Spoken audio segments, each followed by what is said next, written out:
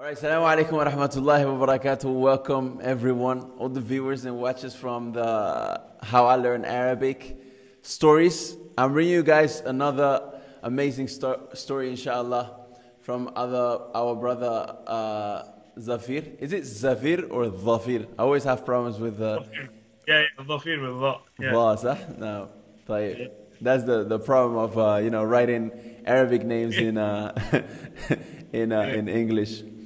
But yeah, assalamu alaikum wa rahmatullah. First of all, to you. How are you?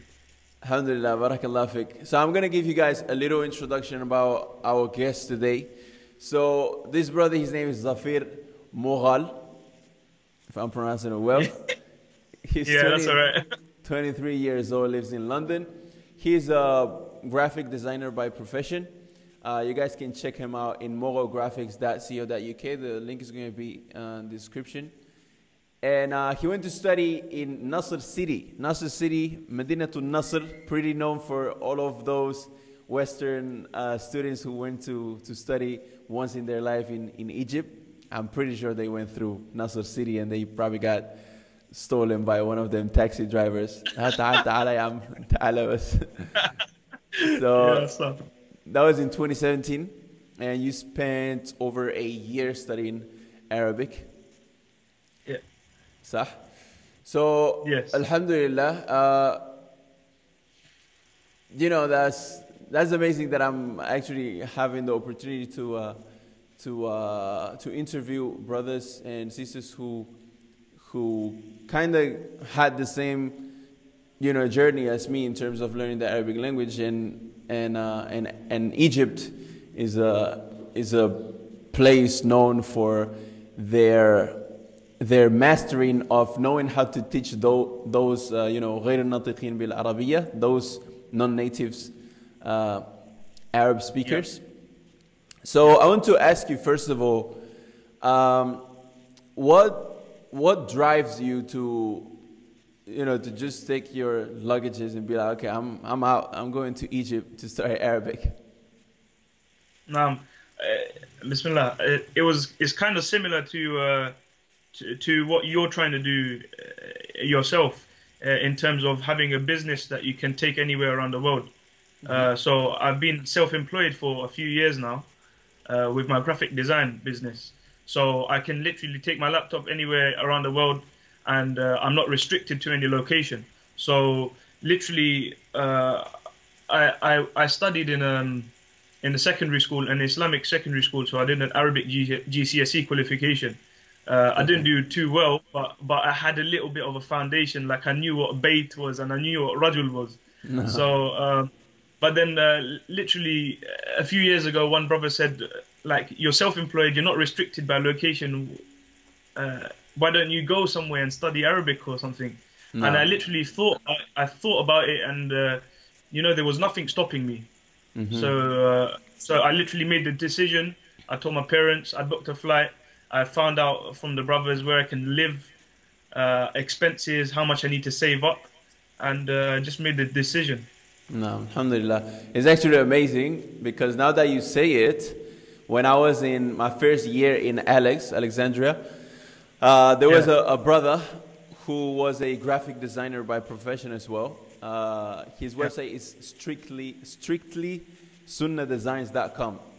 And I got inspired by him when it comes in terms of because I always thought like this brother, he was there like for years, like I think at that time it was in between 5 and 10 years, and I was amazed. Wow. I was like, how does he even manage to to just stay here and not go back and work and this and that? And at that time I was 19. So I was kind of like, and I was married already, so I had to hustle it out. So I got inspired by that brother. I started working a little bit with him, like getting inspired, even paying him to do some of those works that I used to use for my business, etc. But yeah, that's nice, man. I'm gonna contact this brother and send him the interview, inshallah. So shout out to Abu Mustafa. Anyway, so طيب, so let me ask you a question, right? Once you decided that you want to learn Arabic, now let's make clear that you never had, other than the little studies with the what is it, GCSE, GCSE, yeah. GCSE I studies. think, yeah. If you were to think about the Ben Yaddik curriculum, when I got to Egypt, I started from book one, part two. So Okay. so I passed the Kayfa haluka, Assalamu alaikum, masmuka. No. I knew that stuff, and I knew a few words. That's it. Okay, alhamdulillah.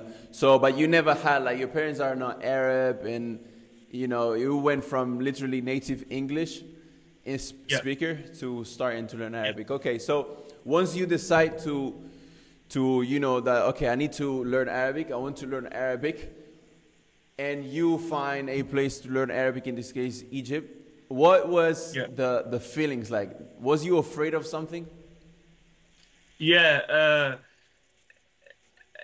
I think a lot of brothers, when they go abroad, they have this misconception that as soon as you get on the flight, you're coming from a place, from London, from New York, from America, from UK, anywhere, from the Western world, and as soon as you get on the flight, you land in Cairo, and now suddenly you're gonna become talibul ilm, and you're gonna put 100% in, and you're gonna be very pious. You're gonna be praying qiyam every night. No. A lot of brothers have this misconception, and I quickly realized, like a day or two in, when I met the brothers who were living in my flat and stuff, that it's not too different to real life. Like, you can't have this misconception in your mind that suddenly you're going to become a different person. Yeah, you have to be yourself in order to realize what you can gain. No, definitely. This is crazy because it happens. A lot of brothers, even myself, when I first got to Egypt, I was like, man, I'm going to a Muslim country, and like, Yeah, yeah, it's true. yeah, Yeah, you have the adhan, but many, many, many different things is worse yeah, than yeah, even the United Kingdom, I would say. Like, there is a brother, yeah, subhanAllah, he's in Qatar right now. Shout out to Abu Hanifa. He used to tell me, like, my iman is higher in London because I'm busy with da'wah, and I'm busy teaching, I'm busy this, and I'm busy yeah, that. And, yeah, than Egypt, actually. yeah. So now let me No, ask you a question. that happens to me a few times as well. It's the same thing, that you're with your group of brothers, and you go to the masjid for salah, and you can pray tarawih there.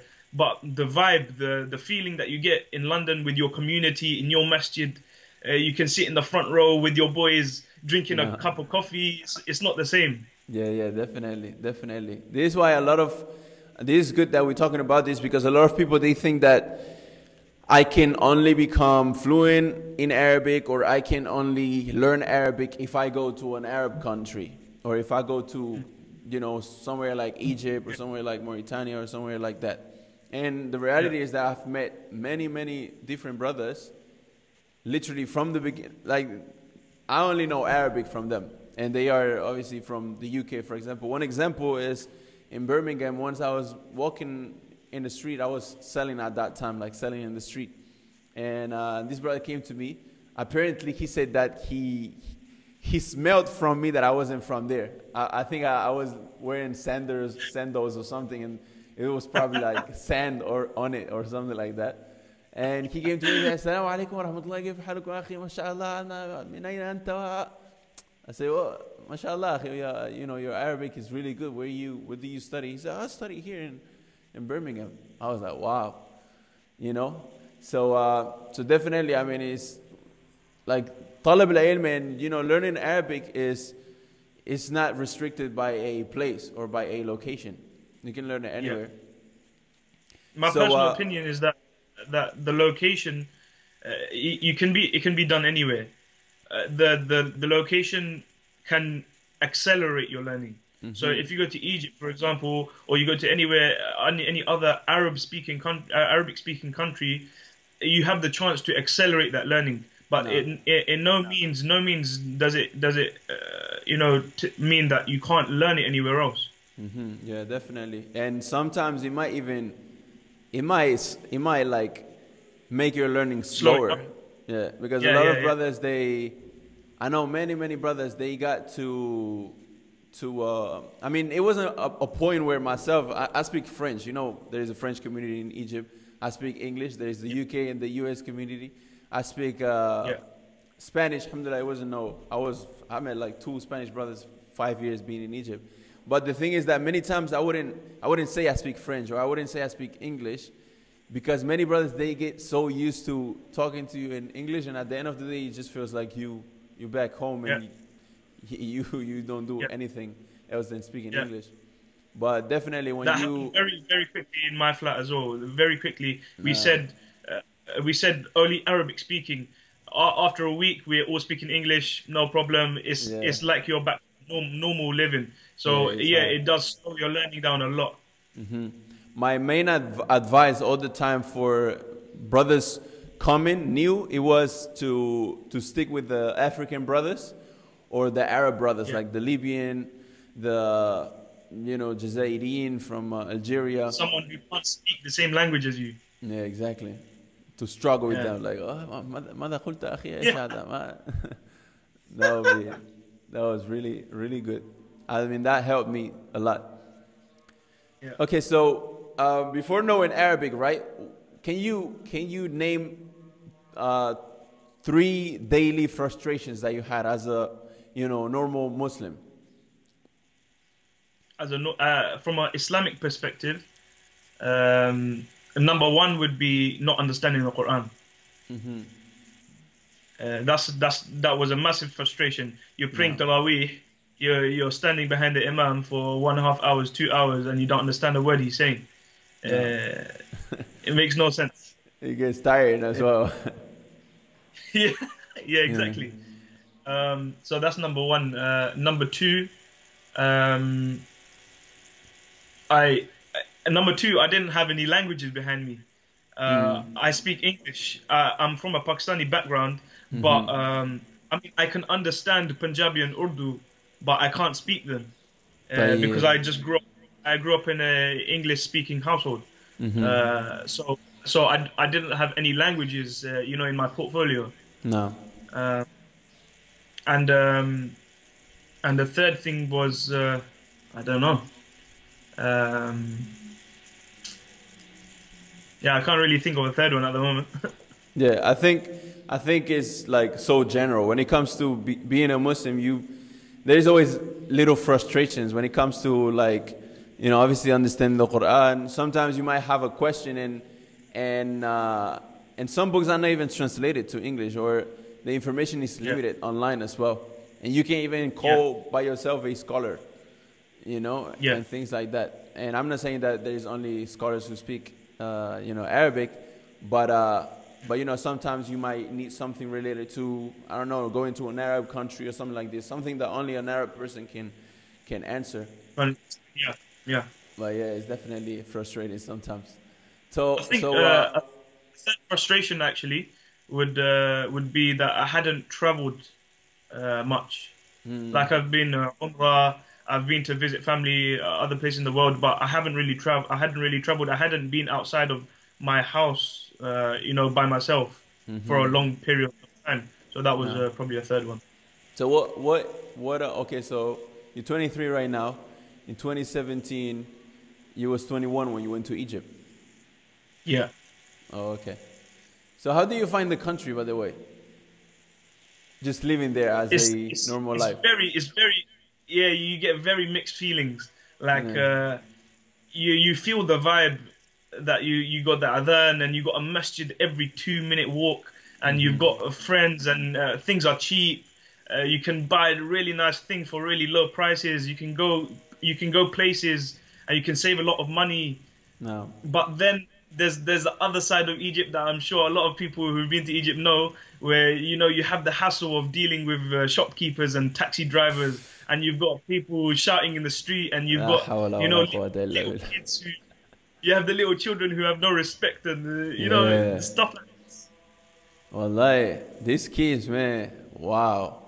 I was working with my wife once. I had to grab one of these kids and, let him know, Yeah, yo, bro, I would slap the heck out of you. I don't care if you're a kid. Yeah, Was your father? yeah, But yeah, that's something that if you go there with a with a like Western mentality, I'm not saying yeah, that you because I'm not a violent person. Like, I'm definitely oh, not a absolutely, violent same. person. Yeah, But subhanallah, there, like, I was, my blood was always boiling for different things. yeah, no, Just the absolutely, disrespect. exactly the same with me. Exactly the same. While I was there, within a couple of months, I had developed like a proper anger problem. Yeah. Uh, I tried to, not show it, but every little thing that would happen, taxi driver would say, you didn't pay for this, and you told me to take you to this place, but you're taking me to this place, Yeah. and it would boil your blood. It would get you really angry. This is Yeah, why, subhanAllah, after being for 5 years in Egypt, first of all, what you yeah, said is crazy. Like, you get to a point where you become a harsh person because you feel like this is the only way of being in this country and, surviving. So yeah. No, that's one. And the second thing that I didn't like about there is that I was super protective over my wife, and sometimes it will get to the point where you basically cut her off everything. Like, you don't let her go yeah, outside. You don't want her to, yeah, answer the door because you don't trust anyone. And yeah. No, after no. being there That's for crazy. 5 years and coming to Yeah, Mauritania and seeing the respect of the children and seeing, like the taxi driver asking you, like, how much are you willing to pay before you even jump on the taxi? Or, for example, giving him money and he's like, no, no, you're giving me too much. There you go. That's your change. I'm like, yeah, I'm staying here. I don't care. I don't care. And yeah. That's completely different to Egypt, man. many times it messes up with your studies as well, in Egypt. No, yeah, Subhanallah, yeah, once they tried to steal my bike. But the thing there is that, okay, I don't have a problem if you come to me and you try and rob me with a knife, like a man kind of thing, quote unquote, and be like, yo, give me your motorbike. But there, what I don't like is this, salaam alaikum, ta'ala ya ammi fi, tayyib, mashallah. And this mechanic boy, he yeah, was like, yeah, don't worry. I asked him, subhanAllah, I used to trust him. I used to go to him. He was cool and everything. So I asked him, can you do the number plate for me? He was like, yeah, I'm going to do the number plate for you. No worries. Bring 600 Junay, bring the motorbike, and yeah, bring the paperwork and a photocopy of your passport. So I brought it to him on Monday, I think it was. He said, come back on Thursday. You will have it, inshallah. Next thing you know, I come back on Thursday. He literally closed his whole business. He left the place for a bike. I'm like, what? He literally left the place. I asked the business next to it. I said, where's Rida?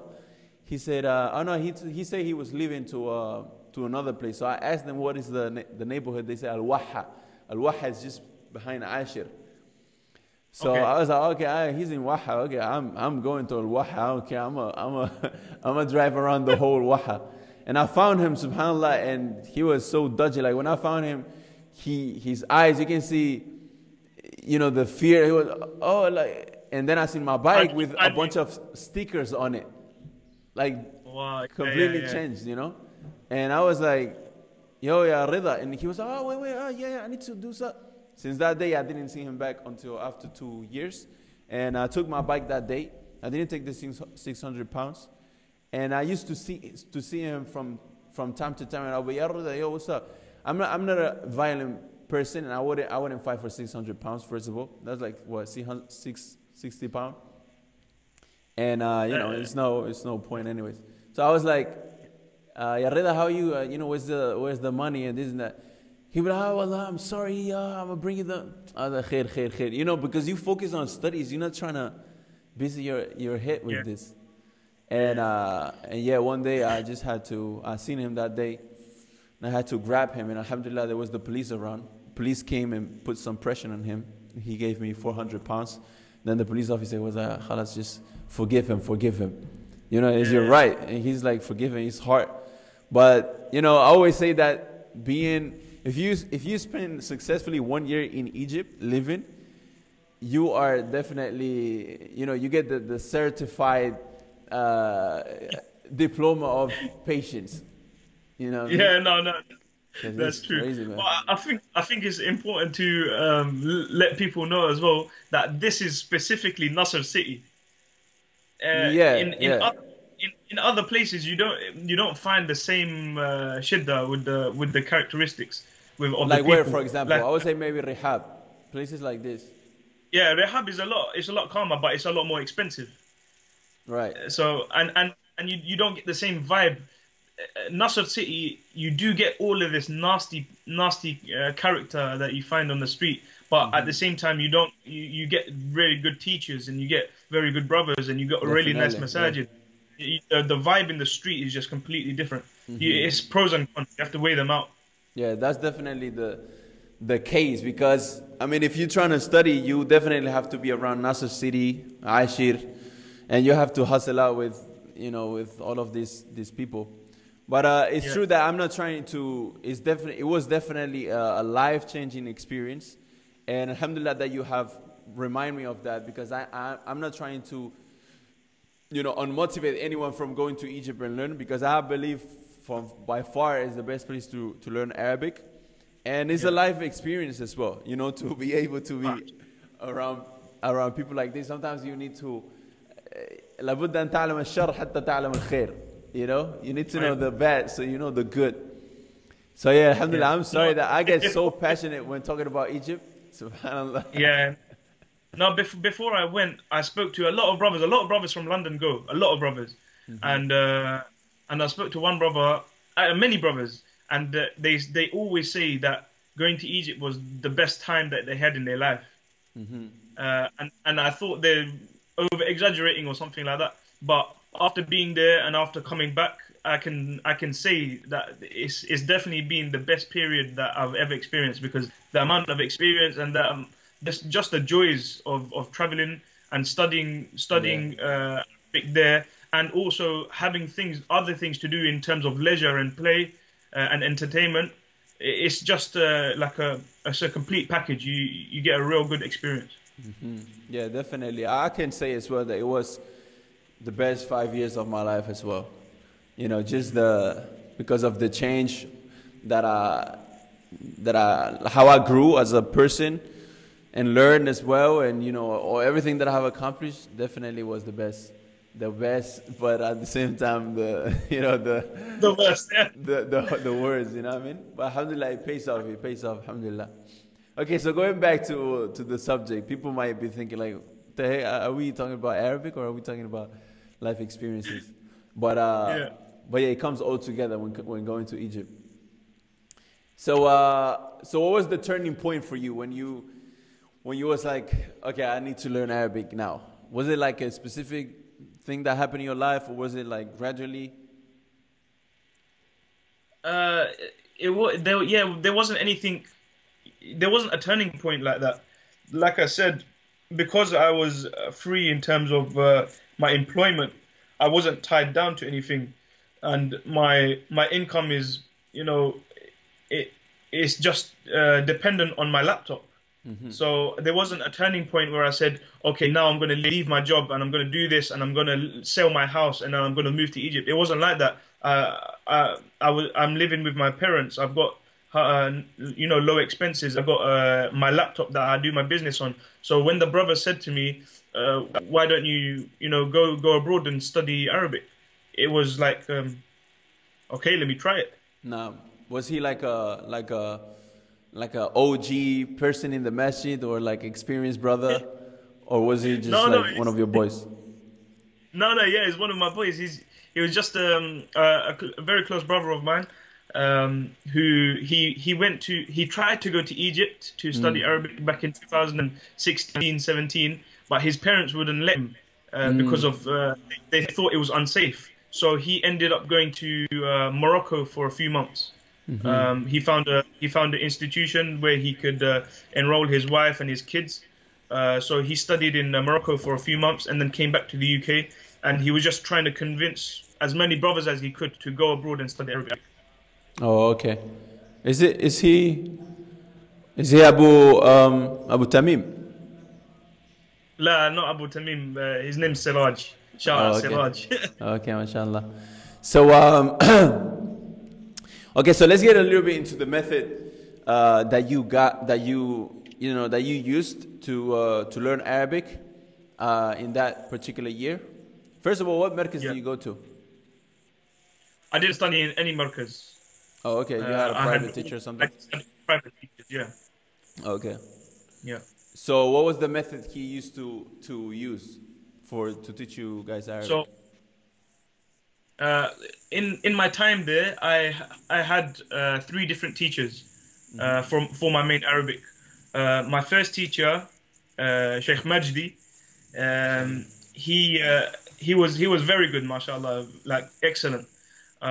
He's one of the OGs. There was a few teachers in Markaz Fajr, like back in the day, and they basically left Fajr and started their own institution. Okay. Sheikh Majdi. So I got there. He gave me a little test to see what level I'm on, and we started from book one, part two of Ben Yadik curriculum. And our methodology was we had a 2 hour lesson every day, and he would give me 2 hours of homework every day just at the beginning so I could ease into it. So my understanding was very poor. I couldn't really understand what he was saying because he only speaks Arabic. He wouldn't speak English.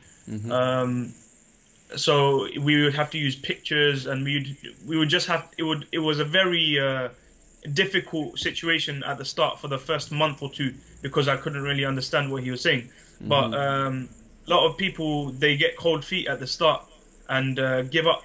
But I think it's important to know that within 6 weeks, 7 weeks, it goes very fast, very fast. 7, 8 weeks, and suddenly you realize that you're starting to pick up words and you're starting to understand what the teacher's saying. Even if you don't understand what the teacher is saying, like you don't know the meaning of the word, you can get an understanding of the sentence that he's saying to you. Yeah. So so for the first about 4 months, I had Sheikh Majdi for 2 hours a day for Arabic, and he was quite easy with the homework and stuff. No. And then about 3, 4 months in, I decided to get a supplementary teacher for speaking. So I got a second teacher. He would come to my flat, I think for 1 hour twice a week. Okay. Yeah, 1 hour twice a week, and he developed his own supplementary curriculum to the Ben Yadik series. So Oh yeah. he had book one, which had a little bit of a test with all the af'al, all the asma. You have to fill in all the tables. You have to put in the madi mudari amr, and you have to put in for the asma. You have to put the jam and the all the singular and everything like that. So he would give me all this homework. He would be shadid with the homework, like very, No. very, very shadid with the homework, to the So, point where what was the homework? Was it memorizing the af'al and the vocabulary? so for the af'al, as soon as he would come to the lesson, we would have a list of maybe 300 verbs, and for the first 10 minutes of the lesson, it would be a drill. You're saying all the af'al, madi, mudari, amr, and the masdar, and the fa'il, maf'ul, for each verb, for all 300 verbs. Within 10 minutes, you have to go bang, bang, bang, bang, bang, without any mistakes. No. And that process, wow, that process strengthened It pays my off. Arabic so much. Amazing. No.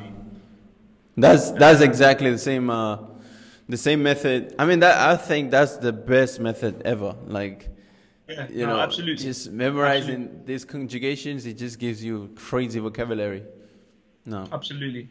So, Because if you break down your sentence, a lot of what you say, maybe 50% or more, is comes from verbs. No. Probably more than that. Probably 75%. Yeah.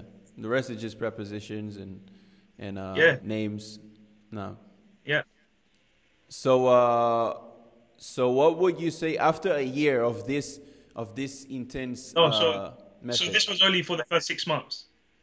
Okay, that was for the first 6 months. Yeah. For the second 6 months, I changed teacher because the first wasn't available anymore. So in the second 6 months, it was a bit more than 6 months. It was probably about 8, 9 months. I changed my teacher to Ustad Hisham, and Wow, amazing teacher, amazing teacher. He was a young teacher, so we had a link. The first Hmm. couple of teachers, they were, in their early 40s, mid 40s maybe. Yeah. But this teacher, he's in his late 20s, so we had a connection. We could talk about anything. Hmm. So we started with 3-hour lessons every Hmm. single day, and we started with the Beni Yadayk series. Then we started with the Ajrumiya for Nahu, and Hmm. then we started the Ibn Saud curriculum as well for Nahu and Sarf, Okay. just filling in the text. So in a 3-hour lesson, the first hour, because we had a very good connection, the first hour would be taken up with, what did you do last night? Where did you go? What did you eat? Um, then we would we'd go on a, completely different tangent. We would start talking about things back home, and it had nothing to do with the lesson. But No. I didn't have a problem with it at all because it was all being done in Arabic. It's Yeah, part of my definitely. learning. Hmm. So a lot of people would actually think I'm paying this teacher, but we're just having a chat. Yeah, But yeah, in my mind, it's still yeah. very good in terms Yeah. of your learning. It Yeah. is worth it. It is worth it. طيب فأنا أكيد الآن بأنك تستطيع الفهم والتكلم بطريقة أفهم. سهلة. نعم أفهم الحمد لله. ما شاء الله. فبعد هذه السنة بهذه الطريقة كيف يعني ماذا تقول من 1 إلى 10 مستواك في التكلم وفي الفهم؟ بعد السنة نعم. آه، في الكلام أظن بلغت حول 9 أو 10. الله ما ولكن شاء الله. ولكن هذا كان بعد كثير من المراجعة نعم. وكثير من الممارسة. نعم. ولكن إذا فكرت أن تراجع مهم. فتستطيع أن تفشل. نعم صحيح. إذا تنسى المراجعة بلا شك أن نعم، الكلمات وكل شيء يمشي من تنسى رأسك. كل شيء، تنسى كل شيء في ممكن شهر أو 5 أسبوع، نعم بلا شك. أسابيع. So Alhamdulillah, I think like this method, subhanallah, I haven't seen anyone who went through this method who haven't become, if done correctly, who haven't become fluent. Because this is what I call fluent in Arabic in 1 year. You're able to understand the average conversation, maintaining conversation, pick a Yeah, book and read literally 1 page and maybe not know 1, 2, 3 words. But alhamdulillah, be able to go to, because of the way you study it, like conjugations and everything, you're able to take, for example, a dictionary and be like, okay, what does this word mean? Okay, whatever, like nasara. What does nasara mean? So you go nasara, nasara yansuru, yani الذي يغلب على. You be like, okay, I understand this now. So nasara yansuru. Let me see, what is it nansuru or yansuru or is it yansara? And then yeah, by this method, subhanallah, it not only gives you the tools of finding what you don't know, but it gives you super, strong foundations in terms of vocabulary. And now when you go into grammar, you can actually sit down in front of a teacher and let him explain you the class in Arabic. Instead of yeah, saying, yeah, absolutely. Yeah, syntax of the sentence, he actually says, "I'rab al-jumla," yeah, and you understand. So subhanallah, yeah, I'm super glad that that I have the opportunity to interview you, because this eyes opening for a lot of people. And I've seen people going through other programs like in Markaz al-Furqan or Markaz al-Ibana or Markaz, different marakis where they have their own curriculum just to make it seem nice. But sometimes you just need to stick to simplicity, man. yeah, yeah, And to absolutely. what works, and not trying to reinvent the wheel. You know what I mean? Yeah.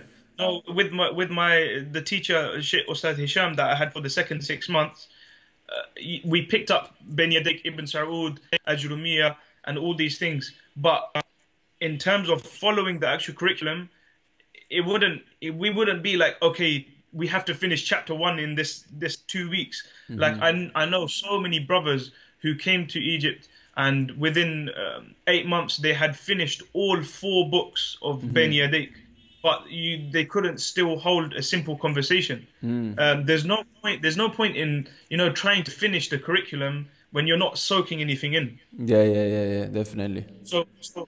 Literally after like 14 months of being there, I had only reached like halfway through book 3 or the start of book 3. Mm-hmm. Yeah, because we weren't too bothered with where we reach in the curriculum, as Yeah, long as what's being taught is really soaking in and you're actually learning yeah, something. Is a bit yeah. different. Yeah, exactly. I mean, even myself, from Arabia bin Adik, to be honest, I don't even think I got into book 3. I remember Yeah, in the Markaz it was in Alex, and there were, I think, 14 or 12 mustawayat, and I only got to 8, mustawa 8, and then I'm just going to Ajurumia now. Like I felt, I yeah, felt like I had enough yeah, vocabulary, but why? Because I memorized, as you said, I actually memorized all my vocabulary throughout you know, all the text yeah, that we done until then.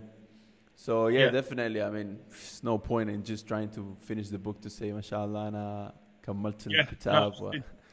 yeah. So throughout learning the Arabic language, how many aha moments did you have? Yeah, I read that question and I was a bit confused. Really? If, what you I meant think by aha. I think is a way of speaking in America. So No, no, I'm yeah, I know. Like, as in, there's a light bulb moment. Aha. yeah, yeah, yeah, Right. yeah. I don't know if you Yeah, guys like say that. this much in the UK. No, not really.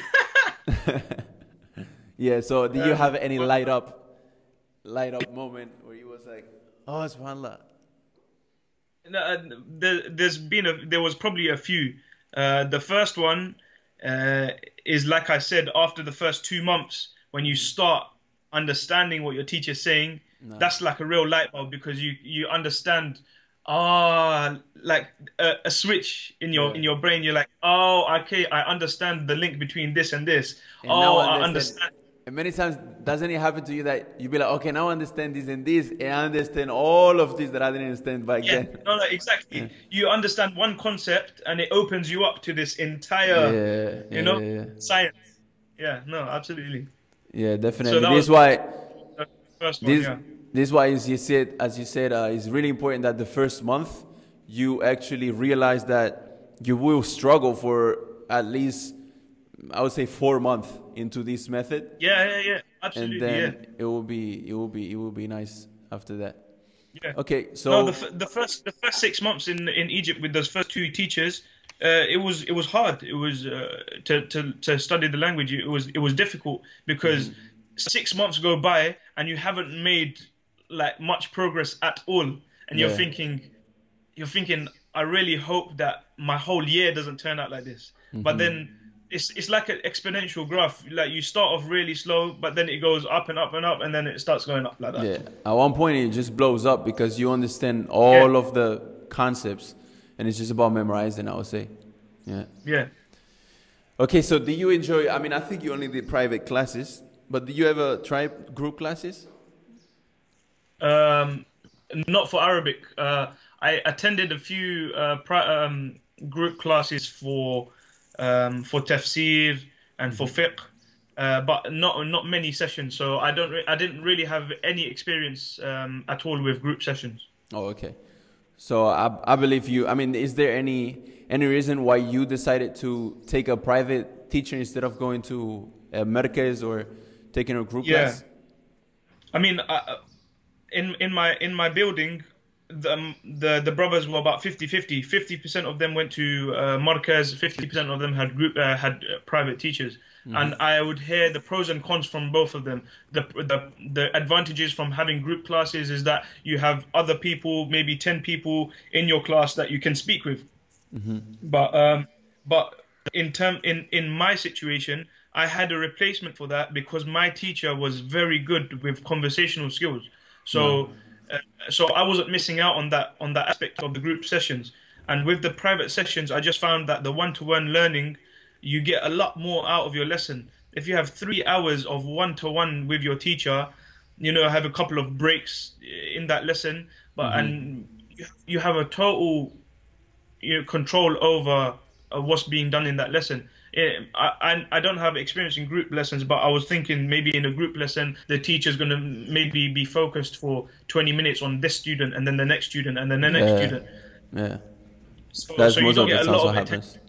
Yeah, it happens that a lot, and mainly if you are, I mean, people they have different intentions and they have different levels in terms Yeah, of learning and how fast yeah, they can learn something and understand something as well. And many times it happened to me. Like I did try both. In the beginning, I did group class for like 3 months, and and yeah, it was in the beginning. It's good, because you get to have that conversation, and at the same time, it's not too boring. But then once you have that aha moment, as you said, and you start to understand all of these concepts and what you should do now in order to literally just sprint, then I was like, okay, let yeah. me just take a private a Right. private teacher, because many times I believe that you might not relate to this, but having different languages in your brain, it does allow you to understand mainly Spanish, because there was the Arabs and the Muslims for 800 years in Spain, so we have a lot of words that comes from Arabic, and so many Yeah. words and vocabulary was easy for me to understand and pick up. But other brothers, they were like, we were Spain, and obviously the teacher, he doesn't speak Arab, he doesn't speak English, and Yeah. obviously you're not just No, gonna be like, come on, bro, I could like, relate to that. Yeah. No, I could relate to that to like a very small extent because of the Urdu and Arab yeah, and definitely Urdu. Punjabi. Because a lot of the words the teacher would say it, or even some of the verbs, the teacher would say it, and I would think, I know that word already. Like Yeah, it yeah, was one yeah, of those moments. Yeah. definitely. So, what do you think was the hardest part of learning Arabic? Um, Not being distracted. Now, Uh, that's the hardest thing. what kind of Um, distractions do you have? oh, chilling with the bros, man. No. Like if you're in Nassau City, then City Stars. City Stars, the Yeah. the local mall. Oh Uh, yeah. like it's very easy, especially with we had a building of like 30 English brothers. Wow. Yeah, all of us speak English, and all of us are the same age, and all of us, we can chill. So Mashallah. it's so easy to get distracted and say, okay, forget homework today. We're going out to Yeah. to the restaurant, something like Yeah. that. It's so easy to we're going to the juice bar, bitik and asab bil laymoon. No. you know, No. it's Subhanallah. so Yeah, that's easy to true. get distracted. Yeah. I think when you And married is different than when you. okay. Yeah. Yeah, because imagine you're with 30 brothers, unmarried, and, you're all the same age, you're all chilling. Yeah. It's Yeah. Yeah. easy. It's easy. I remember. I mean, the first 3 months I was in Egypt, I was with brothers, living with brothers. I completely hated it.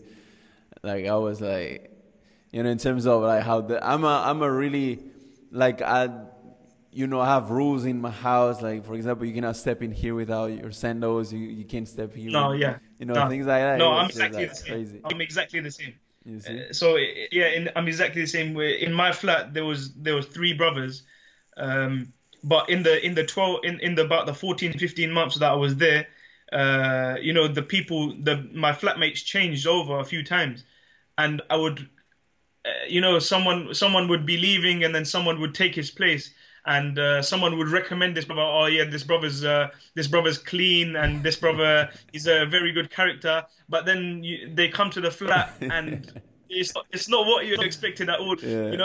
The bathroom's always in a tip, and the kitchen's always got dirty dishes in the sink, No. and the tiles are always dirty. He never mops, he never hoovers, he never does it. Yeah.